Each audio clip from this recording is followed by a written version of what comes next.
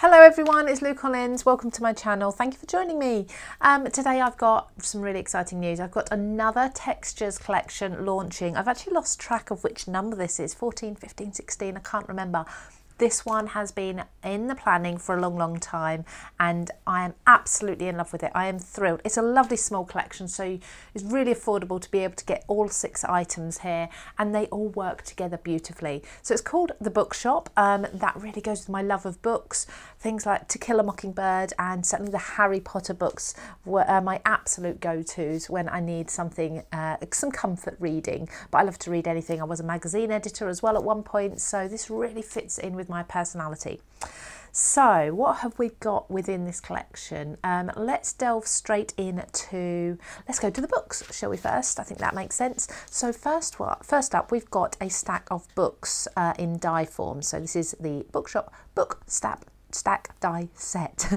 It's a 10-piece die set here and they are really good size books here, so you can cut out all these different shapes and sizes in different colours, different orientations, different designs on the book spines as well.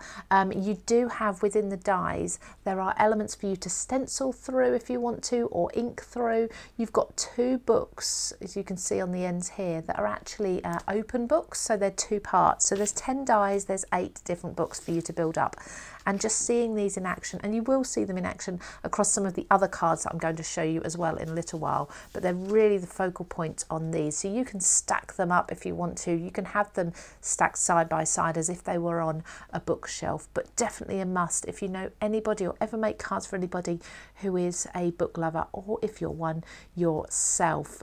Obviously because of the shapes you can make them into blocks and things like that if you need to too. So that is the book stack die set. Then I'm going to go to one that's not actually based around books, but I think these work really well. Now within textures, I am starting to build little characters into a lot of the collections. So we've got some really fun characters coming up over the next few months. These are kind of the first ones really. So these are the layered birds and they are really cute. Within this set you've got all the pieces you need. There's 15 pieces in total, but all the pieces you need to create 2 different bird shapes. But in reality you can actually create lots of different ones. You can do blue tips, you can do robins, you can switch up the colours of all the different elements of the bird. So the wings, the headdress, the chest, or the breast they call it, don't they, the tail, etc. You've got 2 different beaks there as well, different leg orientations, and you can flip these to make different types of birds too. So that's the size they are. They're nice big birds. You've seen them previously just on those 2 cards as well individually. They also work really well together. Now I love to distress each of the panels before I put them together. I like to splat my ink, do some inking, add a little bit of text background. But if you're worried about putting these together, on the back of the packaging we've got the letters for each piece and how they go together, so you're not on your own with that. So it's really easy, simply follow. It's like painting by numbers, but you're kind of layering by letters instead. So we've got the birds there, 2 of them. There's one where I made him into a robin just by switching up the colours, and you can mix and match parts of the bird. So the wings are different shapes, so we've got more of a flick to the top of this wing. This one is more of a point. We've got the chest, we've got the eye piece there, we've got the headdress. The tails are different shapes as well. This one's got more of a banner shape to it. This one's got a straighter end. The feet are different shapes, as are the beaks. So there's all these variations and you can mix and match them for different ones. So this really is a complete mix of the 2 different birds, and the same there, so different colours again. So you are colour coordinating your little dick birds to suit your project. So this one I chose because I'd already had the blended background that I wanted to use there. And again, there's a good example of those books all stacked up. We'll probably come back to these cards as well in a little while to show you some of the other elements in the collection being used on those. Then this stamp set here. Now I absolutely adore this stamp set. Let's just pop the examples to the side for a moment. because there's two pieces in here. They're A5, or the main one, the main background one is A5. Let's take them out so you can really kind of appreciate the size of them. So there's both of them on their separate sheets for you. So this one is like a dictionary page. It is A5, almost A5. It's got the word lovely and lucrative at the top, so it's taken from the L's. So you've got the you've got all different words in there. So you've got the word love.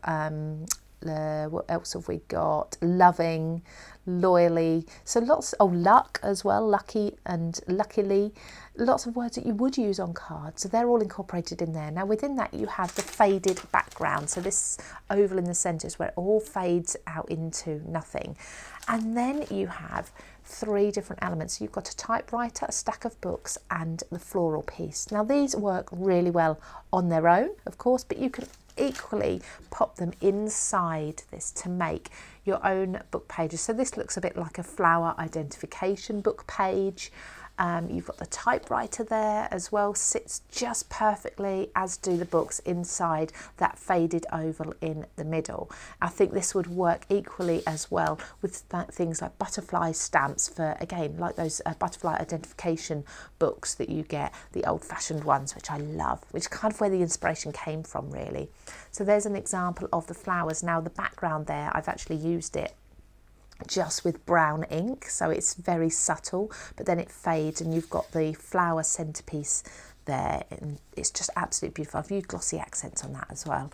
And then I've got the typewriter there, which is, I mean, it's a statement stamp on its own. You can absolutely use that, any of these on their own, but then I've used the stamp in the background, and that's with white embossing powder. So really love this stamp set, and I can see me using this time and time again with so many different themes, different collections from textures, because it just works really well.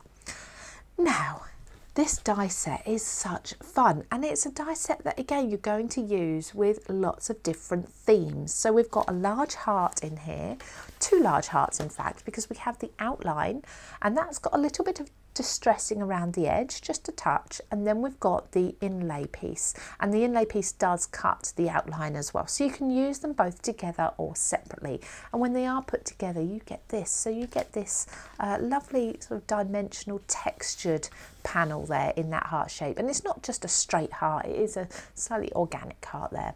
You've also got your paperclip die here, which I love. I use it all the time. I just think it's absolutely fabulous. We've got the twine wrap too. These are all little embellishment bits that you didn't know you needed until now, but you really do. You'll be popping them on all your cards. You can see just here, just down to the left of me, I've got that silver paperclip just holding on to that sentiment there. They really are going to come in time and time again. Then another two dies we've got in this set as well, it doesn't stop there, are these ones which actually cut your punched edge or punch edges, like your notepad edges where you've got all the holes in there. So you've got a straight edge one, and then you've got one that you can actually die cut into the centre of any piece of paper or anywhere on the paper, and you can then tear it and rip at it, and yeah, just position it where you like.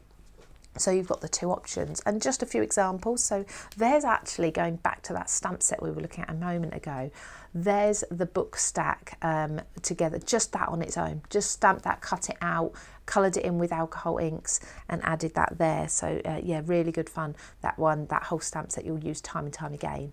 But we've got here along the edge, we've got that hole punch as such, the die that adds all the notepad edging, I suppose you'll call it. You've got the heart there as well, and you've got the twine, of course. It just builds up a beautiful card. Now here I just used the textured piece, so the overlay for the heart on its own, cut that from white cardstock, laid it on top of a piece of inked, a panel of inked cardstock, and it just looks as if it's been a mask or a stencil, which is really beautiful. Love that. Really quick, contemporary, modern card. And here I've used the heart again. I've also used, as you can see, that notepad edge on the sentiment piece there. But on the heart, I've layered between some foam, adhesive foam, double-sided, and that's really raised the heart up, given it that dark look because it was a black foam as well. You can get this at CraftStash. I love it. I use it all the time, and it just adds this fantastic, really textured and really dimensional heart panel, and that's the focal piece. So it can be the background or it can be the focal piece. It's entirely up to you, but definitely again a must-have set. I added this into the bookshop collection because it's got the text within the heart, very much what Textures is all about. Then we've got our sentiments, which you've seen on virtually every card I've already shown you. We've got them vertically, diagonally. We've actually got them as well in the background. So let me just see, where did I show you the robin? I think that was here. So for example, I've got these sentiments just stamped into the background there, just to add dimension to that. And then of course I do use them directly onto my card too.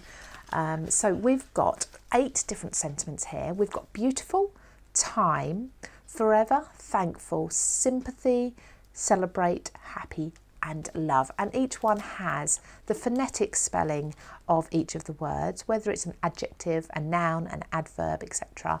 And then we've of course got the description. So just as you'd have from a dictionary piece. I mean, I love dictionaries, I love dictionary pages, as you can see with my stamp set here, but I don't really like too much cutting into them.